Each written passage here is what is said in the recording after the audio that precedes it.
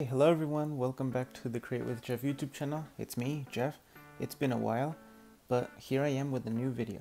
Today I want to show you how to use Adobe Capture to make an image that isn't a vector image into a vector image. You know, if you don't know what a vector image is, well, a vector image is basically an image that doesn't pixelize, so it doesn't lose quality when you zoom in or zoom out.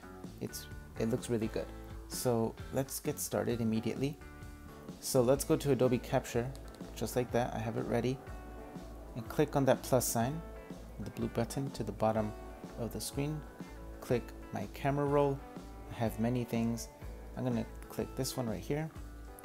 So immediately I get these options. I get materials, I get type, shapes, colors, and looks. All of that is to use stuff from the real world to incorporate it into your artwork, right? Because we're doing digital artwork here. So I'm gonna click on shapes because I want a vector shape. You can see it's already choosing stuff for me. This dial here just helps you specify how much you want to select. So that's just about right for me, right there. Click on the check mark.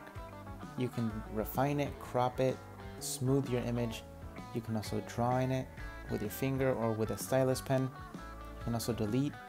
I don't want to do any of that stuff, so I'm just gonna click save. Wait for a little bit. There's my shape.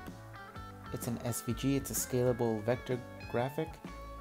And then just save it. There we go. And that's it. You get your very nice, smooth, and crisp vector image. See, it doesn't pixelize.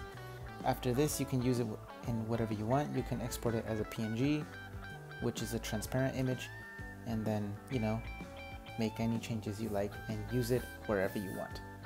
Okay, that's it for today. Thank you for tuning in for this tutorial.